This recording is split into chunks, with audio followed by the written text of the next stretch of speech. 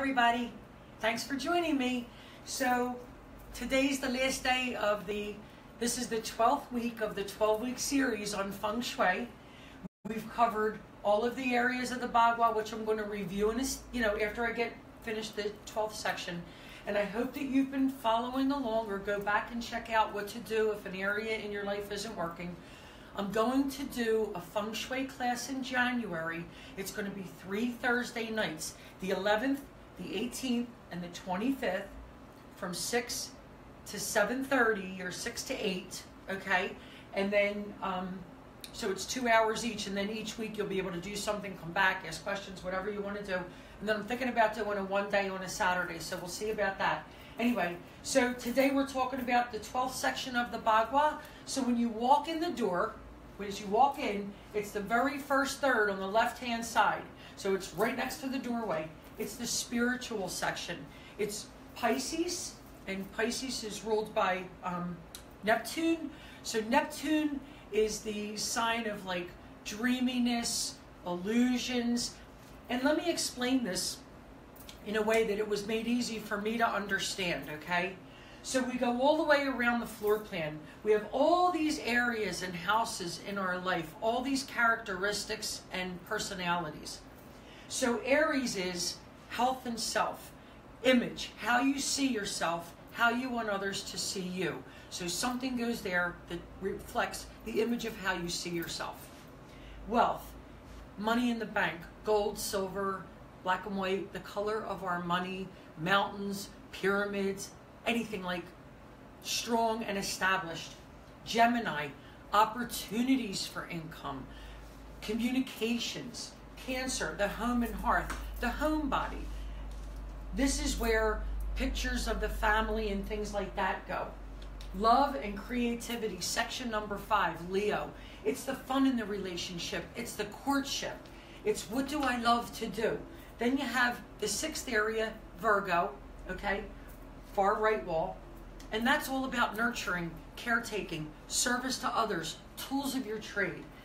Libra, the scales of justice, balancing, relationships and future partnerships.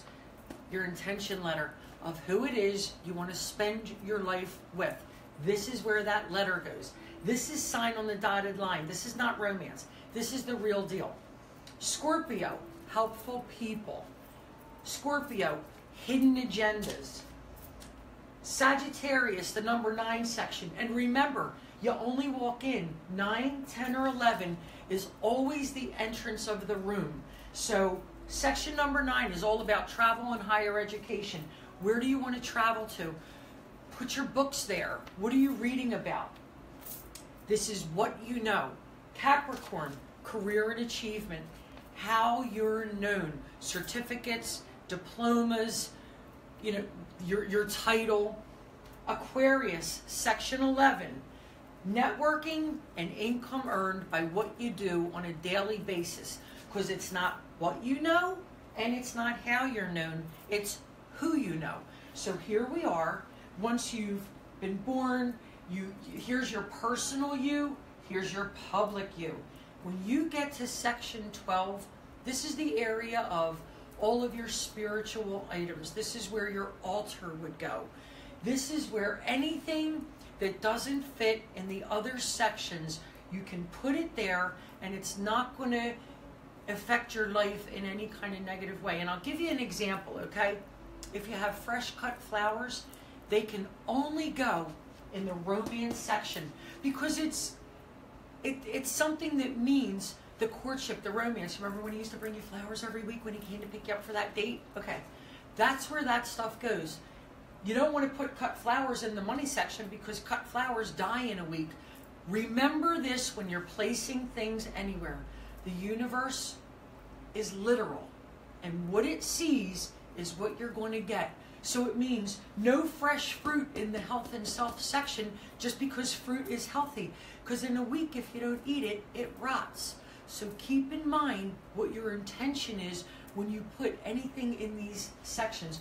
So this is all about dreams, illusions, spirituality, your crystals, your candles. You want to meditate, Make this area your meditation. Oh, here we go. It's behind my door. Okay, so it's behind your door. Put a picture there or put something there that relates to or resonates with what your spirituality and your dreams and wishes and beliefs are. The essential oils for that area: frankincense, myrrh, helichrysum, patchouli, and the crystal for this section is amethyst. So just remember that this is all about compassion, and you've come full circle. Whatever goes here, whatever you have learned in your life, whatever you have experienced and know to be true in your life, nobody can take away from you.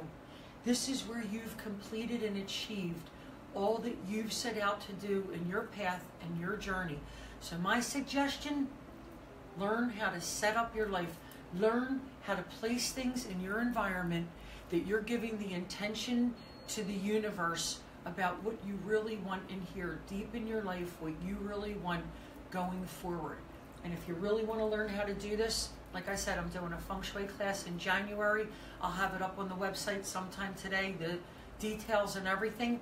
I hope that this 12 weeks has helped some of you. If you've followed some of the tips that I've given you, I hope that it has really brought some wonderful things into your life and some change that was much needed. If you haven't done it, go back, definitely check it out. And if you really want to make some nice new changes, that's why I'm doing my feng shui class in January, so you can start out the new year doing it the right way and letting the universe know what you want, because this year was 2017, all about me, me, me. We're going into 2018, that's it too. It's all about your relationships. It's not only your partnership with the outer world, but it's the partnership with your inner world. And it's about time to really find that out first, and then go out and whatever partnerships happen in relationships, and make them all good ones and all peaceful ones. I love you very much. That's why I did this. I hope you enjoyed. Have a good New Year.